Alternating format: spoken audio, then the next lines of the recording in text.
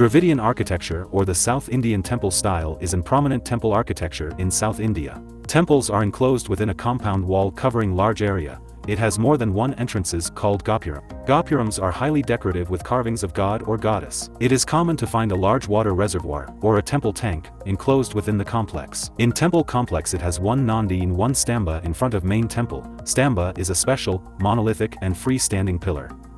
Mandapa is a pillared hall attached to main temple for sitting and other activities. The shape of the main temple tower is like a pyramid that rises up called vimana. At the end of Mandapa there is an entrance to the Garbhagriha. There would be sculptures of fierce Varapalas guarding the temple. The term Garbhagriha comes from the Sanskrit words Garbha for womb and Griha for house. The main idol is in Garbhagriha.